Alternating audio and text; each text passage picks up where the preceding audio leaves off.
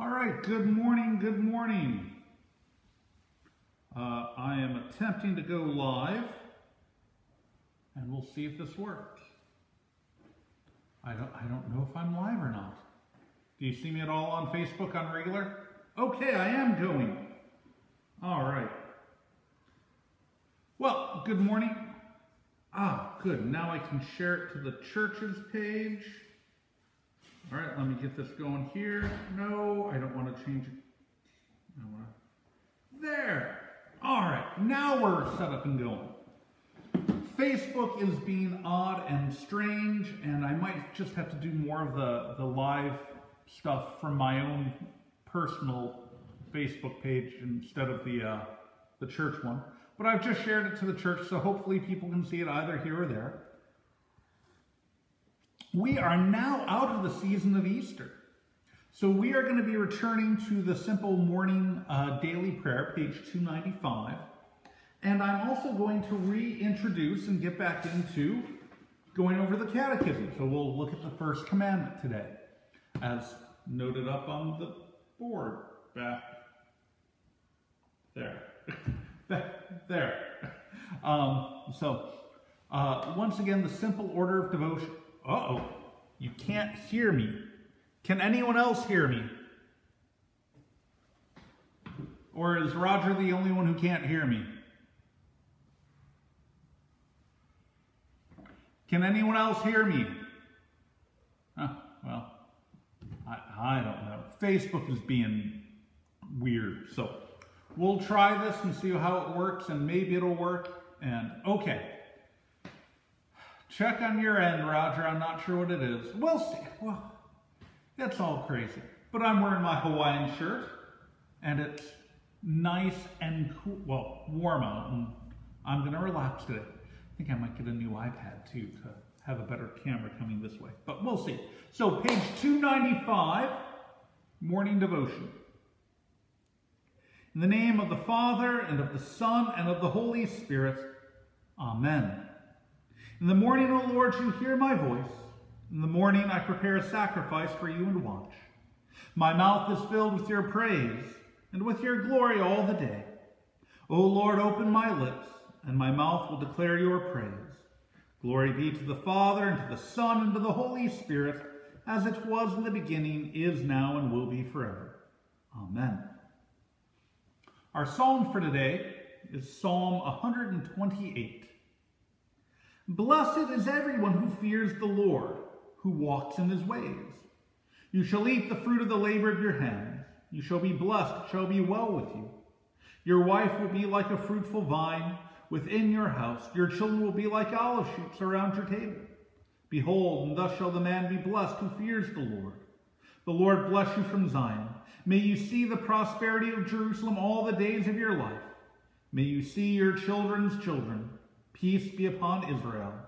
Glory be to the Father, and to the Son, and to the Holy Spirit, as it was in the beginning, is now, and will be forever.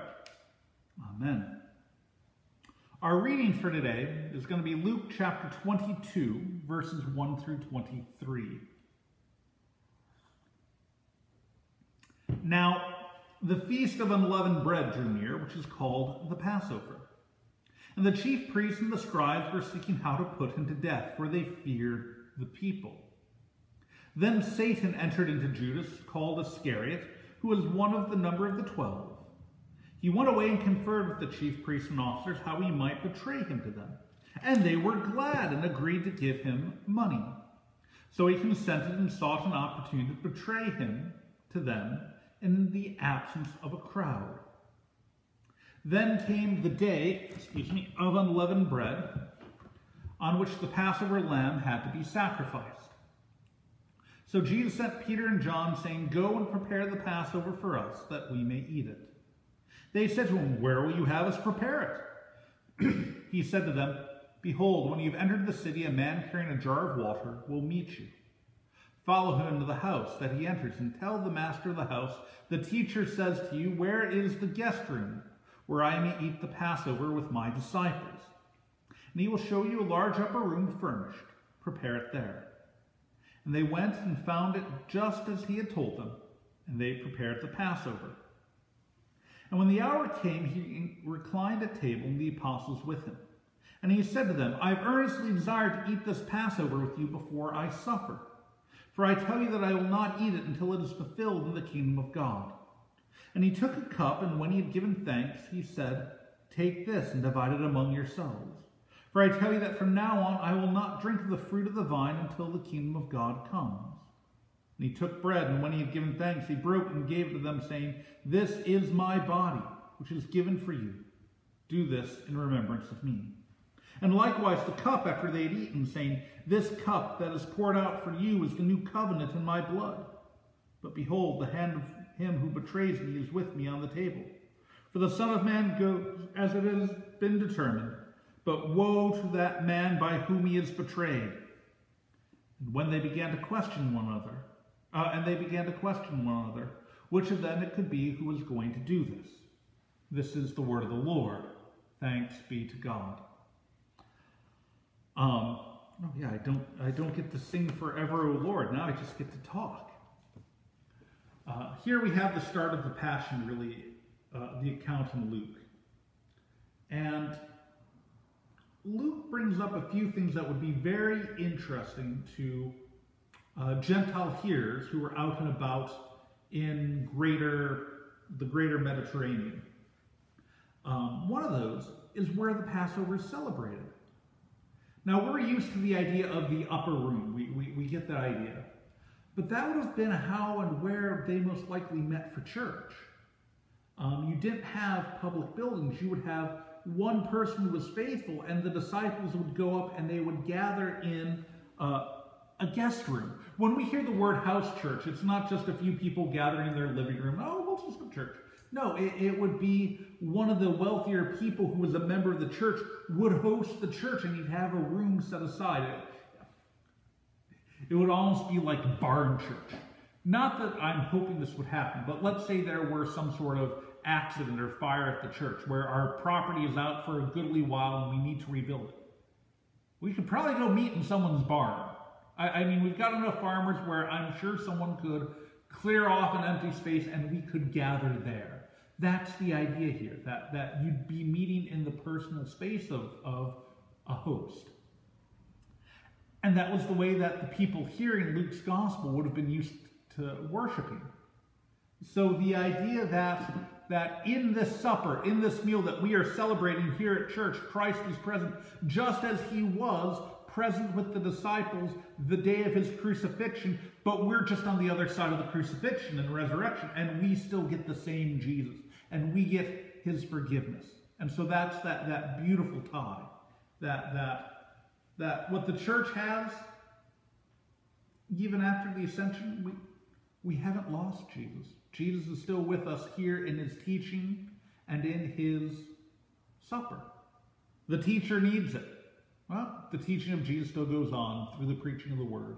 And Jesus still comes to us in his own body and blood. It's all good. We don't lack anything. And here you have the institution of the Lord's Supper. Some people say, well, Jesus isn't saying the same things that he does other places.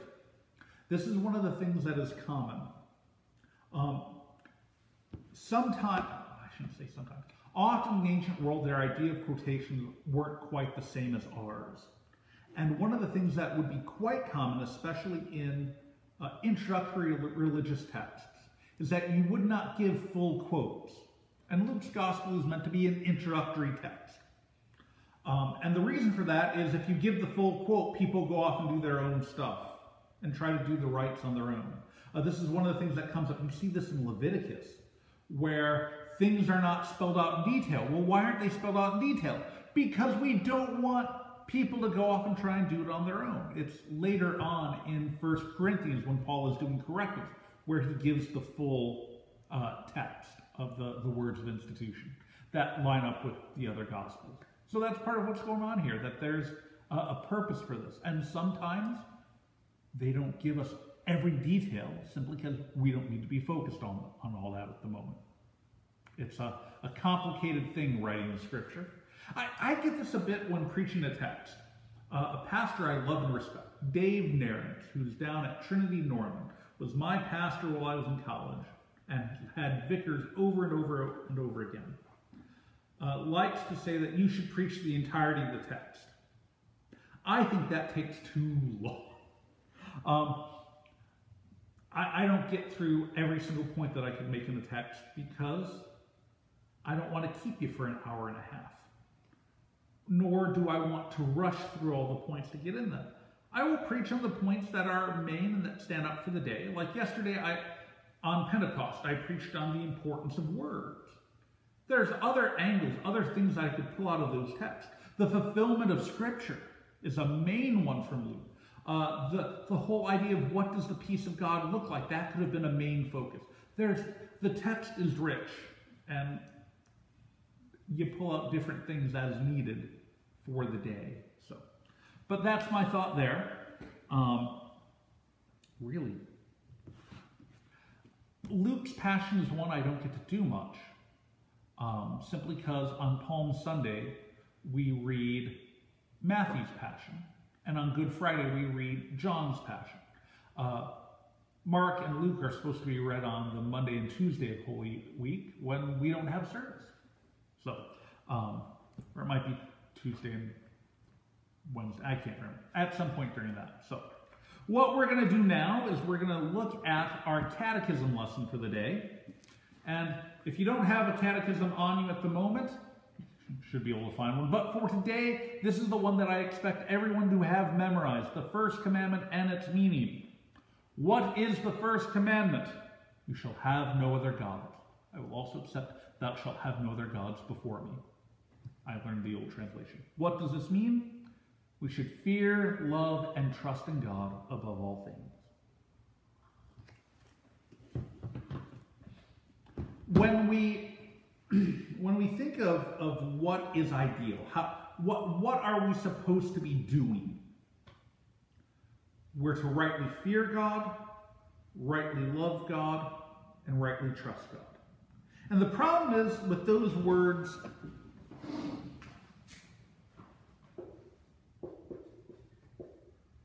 fear and love, there are so many meanings that we have attached to them today in society. In English, what does love mean? In fact, in Greek, there were 4 different words for love, and there are multiple words for fear. The idea of fear is not terror. It's not phobia. We're not supposed to be theophobic. Oh no, it's God, hide, I can't. No, it's to rightly respect and recognize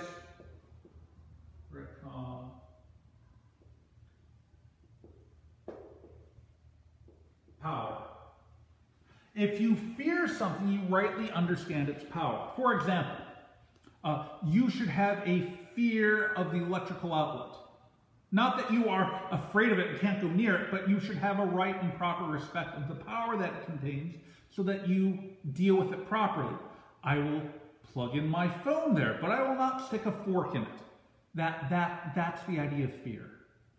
And it really is dealing with the idea of power. And to fear God is to understand that of all the things to respect, of all the powers out there, of all the things that could impact your life, that you ought not go against and use improperly, or go against or not relate to properly, the highest of those is God. That's the idea. This is really about ranking priorities of respect.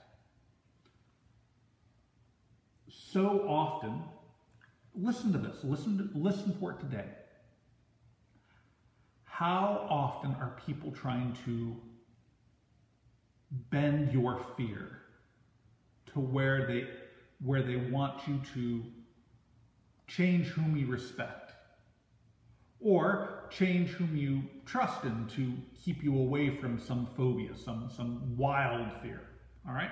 So that's the idea of fearing God above all things. Also, love, it's important to remember that when the Bible talks about love, rarely is it talking about emotion. This is before all the romantics come out.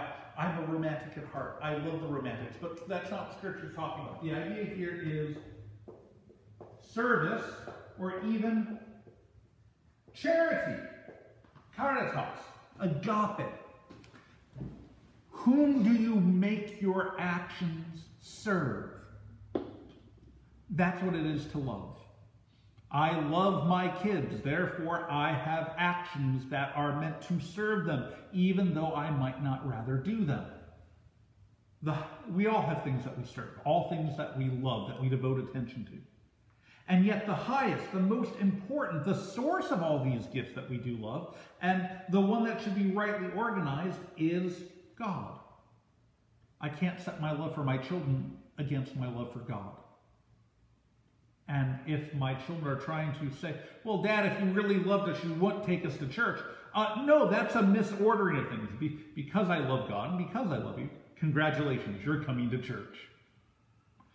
And then the final one is trust.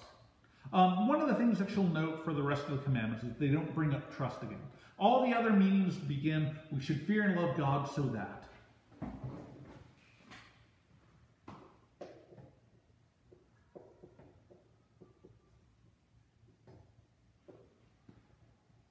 Trust really is faith. That's what faith is. It is to trust.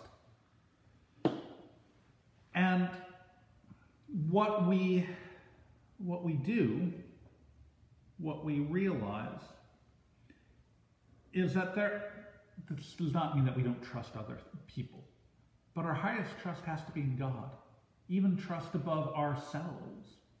And that's that idea. That we rightly understand that God is in charge, that we were created to serve him, and that he is the one who provides our good things. And all sin, all ways in which we fall short, involves with misfearing and misloving in a way that it drives us to put our trust elsewhere. So, that's the first commandment. Now, interestingly enough, you would note, perhaps from yesterday, that Jesus goes to the cross, and when he says so, it's because he loves the Father. He rightly serves the Father. Jesus fulfills all of this. If you want to see what perfect fear, love, and trust looks like, you look at Jesus. So, having said that, it's time for us to pray. So we'll pray the Lord's Prayer. Oh, wait, no, we do the Apostles' Creed. Let's confess the Apostles' Creed. Got to get back on track. We'll confess the Apostles' Creed, and then pray the Lord's Prayer and a few other prayers, and be on our way. I believe in God the Father Almighty, maker of heaven and earth, and in Jesus Christ, his only Son, our Lord, who was conceived by the Holy Spirit, born of the Virgin Mary, suffered under Pontius Pilate, was crucified, died, and was buried. He descended to hell. The third day he rose again from the dead. He ascended to heaven, and sits at the right hand of God the Father Almighty. From thence he will come to judge the living and the dead. I believe in the Holy Spirit, the holy Christian church, the communion of saints, the forgiveness of sins, the resurrection of the body, and the life everlasting. Amen. The Lord's Prayer. Our Father, who art in heaven, hallowed be thy name. Thy kingdom come, thy will be done, on earth as it is in heaven. Give us this day our daily bread, and forgive us our trespasses as we forgive those who trespass against us. And lead us not to temptation, but deliver us from evil. For thine is the kingdom, and the power, and the glory, forever and ever. Amen. Let us pray. Heavenly Father, we thank you for the many gifts you've poured out upon us, and we ask that you grant us your wisdom, your Spirit, so that we might rightly use these gifts, that we might fear you, that we might love you and serve you, and that we might trust in you. Be with us this day as we go about the task that you have given us. Help us to love the neighbors you have placed into our lives, and help us to use the talents you have given us in their service and your service thereby. Keep us safe in our comings and goings. Be with those who are fighting against ill health. Grant them relief. Bless the doctors and nurses who are attending them, that they might have a recovery in accordance with your will. This we pray in the name of your Son, Jesus Christ our Lord. Amen. Prayer of the day. O God, who gave your Holy Spirit to the apostles, grant us the same Spirit, that we may live in faith and abide in peace. Through Jesus Christ, your Son, our Lord, who lives and reigns with you in the Holy Spirit, one God, now and forever. Amen. The concluding prayers. Almighty God, merciful Father, who created and completed all things, on this day when the work of our calling begins anew, we implore you to create its beginning, direct its continuance, and bless its end, that our doings may be preserved from sin, our life sanctified, and our work this day be well-pleasing to you. Through Jesus Christ our Lord. Amen. I thank you, my heavenly Father, through Jesus Christ, your dear Son, that you have kept me this night from all harm and danger. And I pray that you would keep me this day also from sin and every evil, that all my doings in life may please you. For into your hands I commend myself, my body and soul, and all things. Let your holy angel be with me, that the evil foe may have no power over me. Amen. Let us bless the Lord. Thanks be to God. The Lord bless you and keep you. The Lord make his face shine upon you and be gracious to you. The Lord lift up his countenance upon you and give you peace. Amen. Have a good day, everybody.